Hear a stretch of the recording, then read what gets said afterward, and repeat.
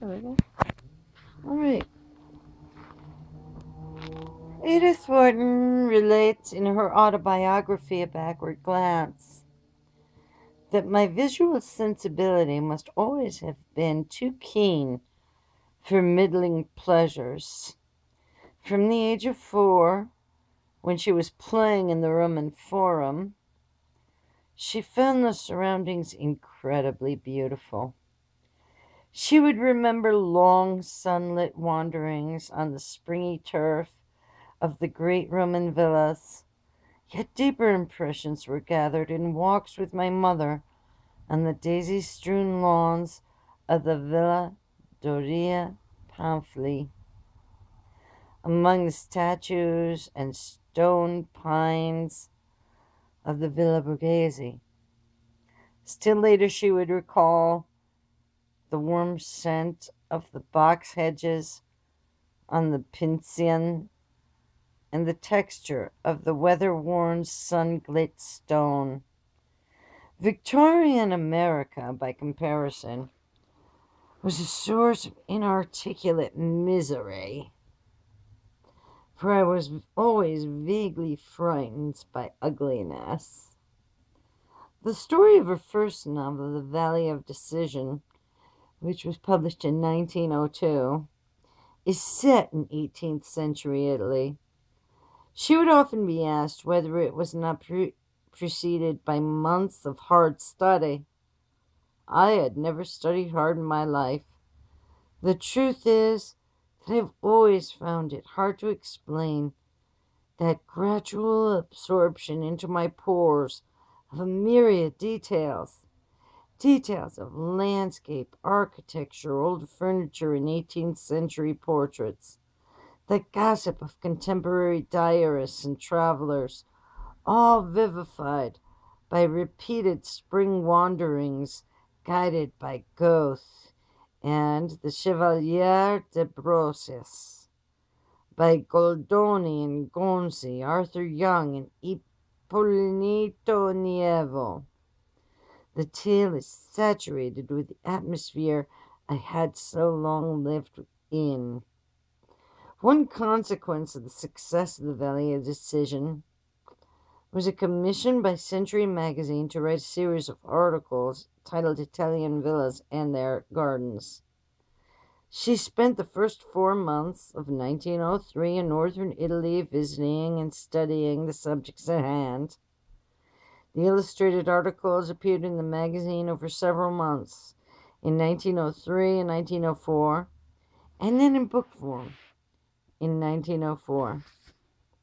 As the title of the book indicates, Edith Wharton observes the Italian gardens are the prolongation of the house, that the superior garden was composed of a series of logically related enclosed spaces. Of all the homes that Edith Wharton created for herself, there were 7 in her lifetime. The Mount, her first real home, was the only one she planned and had built from start to finish. From the purchase of 113 acres of farmland in Lenox, Massachusetts, and the design and construction of the house, stable, lodge, and greenhouse, an ensemble completed in 1902, to the completion of the garden late in 1905. Etc. Well, I don't want to go into that. I want to skip that just for a second.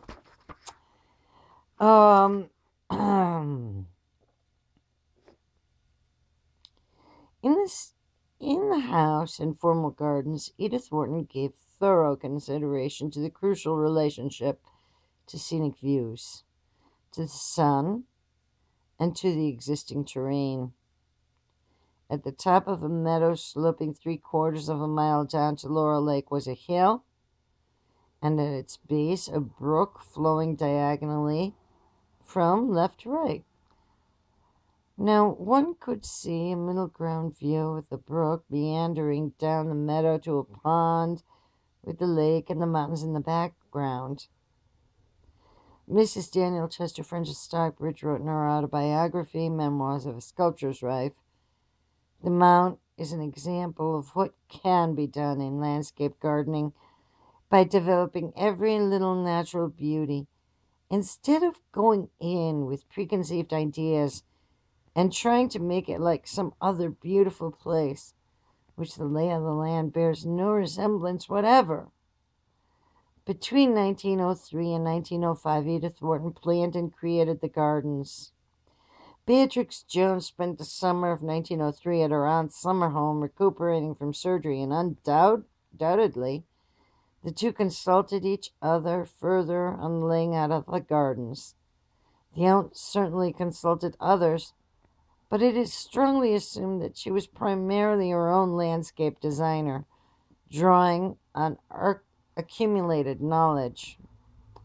The composition is tripartite in form.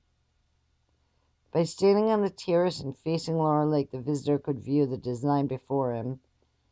The center section of the tripartite design consists of 3 descending lawn terraces, each classically bordered with hemlock hedges and arbor vitae. To the left was the principal flower garden, laid out on the same level as the bottom lawn terrace, and within sight of Edith Wharton's bedroom windows, where she wrote every morning. Also on the same level, to the far right, was the partially sunken walled garden, a graveled 300-foot lime walk bordered by lime-scented linden trees connected the 2 parterres. The formal plan of the red flower garden consisted of concentric rectangles with the outermost dimensions 115 feet by 100 feet. The centerpiece of the garden was a rectangular pool with a dolphin fountain. Axial paths broke an inner rectangle of turf into 4 L-shaped beds with topiary shrubs at the ends. Framing an outer path were magnificent 12-foot wide flower borders. Edith Wharton describes her flower garden to a friend, Sarah Norton, in July 1905. "It is really what I thought it never could be. A mass of bloom. 10 varieties of phlox, some very gorgeous, are flowering together. And then the snapdragons, lilac and crimson stocks, pincennions, annual pinks in every shade of rose, salmon, cherry, and crimson, the lovely white cycophycia, the white petunias, which now form a perfect hedge about the tank, the intense blue delphinium, the purple and white Placidonian, etc. Really, with the background of hollyhocks of every shade, from pale rose to dark red, it looks for a fleeting moment like a garden in some civilized climate." In the House of Mirth, the main character, Lily Bart, stands at the window of a country house gazing upon a landscape which was Edith Wharton's ultimate vision for the Mount. The window stood open to the sparkling freshness of the September morning, and between the yellow boughs she caught a perspective of hedges and parterres, leading by degrees of lessening formality to the free undulations of the park.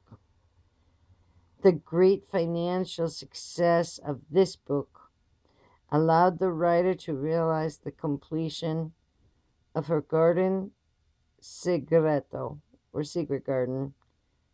This garden, which Frances Houghton apparently helped design, is partially sunken, taking advantage of the terrain which slopes into the meadow at this point. The 10-foot high stone walls were built on the east, west, and south sides, encompassing a garden 80 by 80 feet. The west wall was essentially a retaining wall, while the other two were freestanding. The east wall, facing the meadow, was punctuated by arched openings on either side of a grape pergola, supported by stone piers. The pergola projected into the meadow, linking the formal garden room to the pastoral landscape. The plan of the garden was cruciform, with a circular pool bordered by petunias and a fountain in the middle.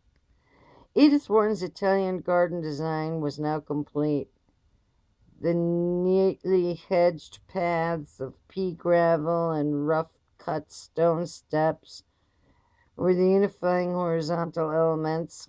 Vertical elements, including obelisks and statues on the terrace, balustrades, topiary cone-shaped arborvitae on the lawn terraces, and at the steps leading down to the sunken garden, and sprays of water thrown into the air in the center of each parterre, provided human scale in the foreground while mimicking the trees, pines, cedars, maples, and elms in the wooded background.